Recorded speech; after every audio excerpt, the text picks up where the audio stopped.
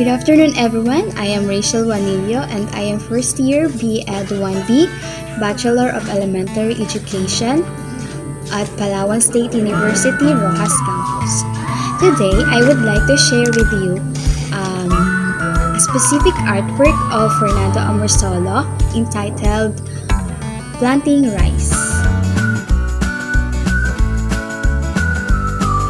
First, who is Fernando Amorsolo? Sino nga ba si Fernando Amorsolo?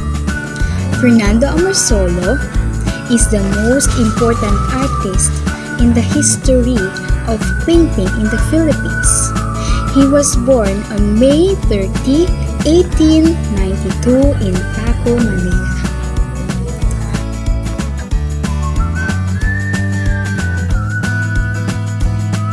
Solo was portraitist and painter in a rural Philippines landscape. It has published that he painted more than 10,000 pieces. He is popularly known as craftsmanship mastery in the use of knife. He earned a degree in 1909. He said that he hated sad and gloomy paintings. Okay, guys, nag-research ako. So, ang sabi doon sa painting na ginawa pala ni Fernando Amorsolo ay has a relationship with him. He work usually depict people and various scenes of the Philippines. Amorsolo painting are nationalistic, characterize emotions and feelings and experience. So, ngayon alam na natin kung sino ba talaga si Fernando Amorsolo. Sana po naintindihan nyo ha. Ngayon naman ating pag-usapan ang isa sa kanyang mga nagawang art. The artwork is entitled Planting Rice by Fernando Amorsolo. Represent as its portray something other than its forms. This painting as post of classification of painting genre as it's painted in contemporary life of the Filipino farmers in 1951. When it was painted as they are engaged in their regular everyday occupation. There are numbers of farmers on the painting. In the background, trees and hills provide perfect mountain setting. Painting also portrayed the provincial setting in which the farmers wear traditional clothes for farming in until now has been used. The painting is very Filipino views of life. This aesthetic quality of painting related to the period where it was and now. We are all appreciating its beauty. Fernando Amorsolo used the backlighting technique is known chiaroscuro. Chiaroscuro, tandaan po niyo, chiaroscuro. In this painting, he is visually light colors. The color used were mostly pastel in nature, low dark color.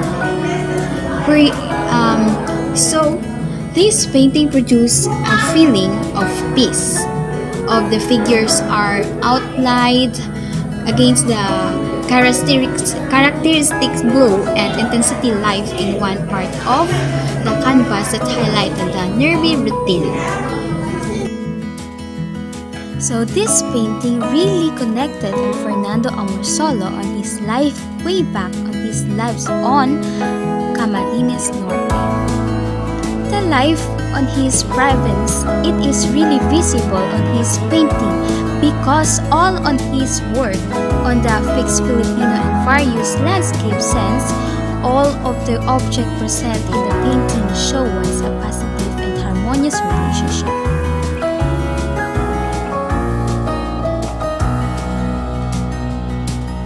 Relating has the underlying values and meaning, which are the endurance, hard works, nationalism, and lifestyle of the Filipino. Okay guys, hope you understand sa mga shinare ko po at sana po sa mga naintindihan niyo po, pwede niyo po siyang i-share sa mga kagaya nating estudyante. Kasi yung history po ng artist,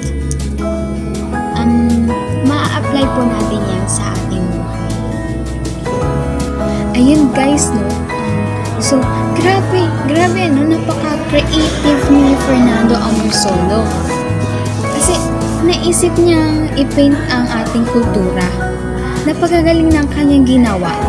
So, nakikita natin sa painting niya bilang isang Pilipino, tayo ay lumaki at nabuhay sa ganitong lifestyle. So guys, hanggang ngayon at sa susunod na henerasyon, ito pa rin ang ating hahanapin. Masasabi ko lang guys, no, ang mga farmers ay napaka-responsible sa buhay. So, napakasipag nila, ganun din sa ating mga magulang guys. Sila ay lumaki sa ganitong pamumuhay at ating tangkilikin ang kanila at ating kinagisnan guys. So, ayun. Marami tayong natutunan and thank you for watching. And once again, I am Rachel Nolasco Anillo from BEED1B, first year at Palawan State University at Ross Campus. Hope you understand, guys. Thank you. With you, I can't be sad with you. Just take my hand and fly up through the